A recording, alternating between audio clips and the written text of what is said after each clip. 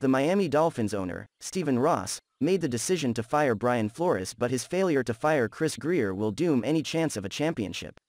This isn't about Chris Grier being bad or overlooking the draft that he assembled last year. This is about a system that is broken in Miami, and at the top of that system is Stephen Ross, who has made a lot of mistakes since becoming the owner. Not firing Grier is likely going to be another one. Chris Grier may or may not be part of the Dolphins' problems. I have been back and forth on the subject since the firing of Flores. Like almost every move the Dolphins make, we can't be 100% certain who was responsible for a specific draft pick or a free agent. Was it Grier, or was he giving in to the head coach? Regardless, ultimately it falls on the general manager. This again is not about that. This is about fixing a problem and not creating another one. This is stopping a cycle of ineptitude because Ross falls in love with his guys. I used to like Ross. In some ways, I still do. He is willing to spend the money, but the blank checks that he hands out are being wasted. It's his money, not mine.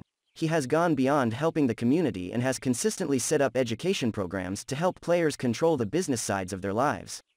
But that isn't enough. I don't know Ross as Steve Ross. I know Ross as the owner of the Miami Dolphins, a franchise that is a 2-decade-long embarrassment. The cycle is simple and easy to fix, but here we are again. Firing a head coach and not the general manager. Odds are, we are going through this again in 3 seasons. Ross had Jeff Ireland, fired Tony Sperano, kept Ireland, hired Joe Philbin, fired Ireland, hired Tannenbaum, Hickey, fired Philbin, hired Adam Gase, fired Tannenbaum, Hickey, hired Chris Grier, fired Gase, hired Flores, and now they are keeping Grier.